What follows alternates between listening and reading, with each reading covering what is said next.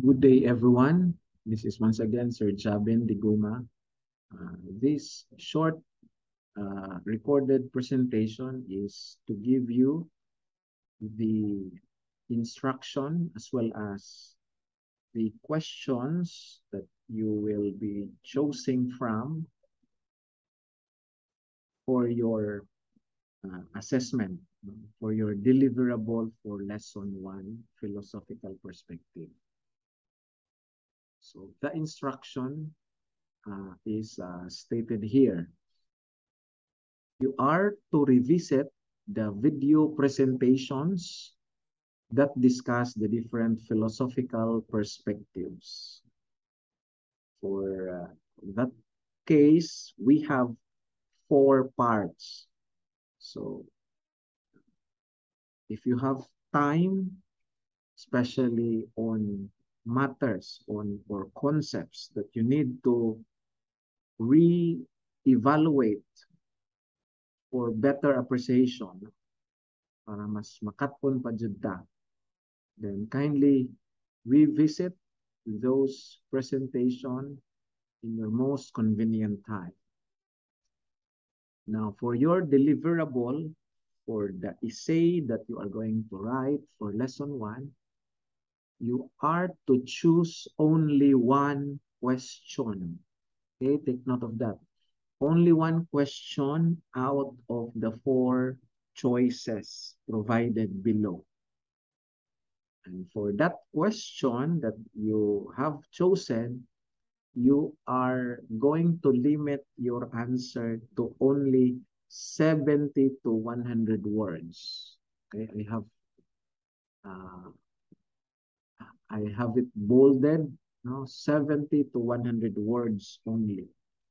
Then later on, after crafting your essay in the Word file, keep it temporarily in your personal drive and then wait for me to upload the submission link, for me to post the submission link in the Google Classroom. And since November will be the end of the midterm, then I will be providing the submission link uh, a month before November, more likely the final week of October. No? I'll be posting the submission link in the final week of October, since November will be the end of the midterm. And what are the guide questions? Balikon lang nako, you are to choose only one out of these 4 questions. The first question, discuss the different positive identifications of the self, which we need to develop according to Socrates, Plato, and Augustine. Second option, discuss why René Descartes' cogito ergo sum encapsulates the process of identifications of the self as purported by Socrates, Plato, and Augustine.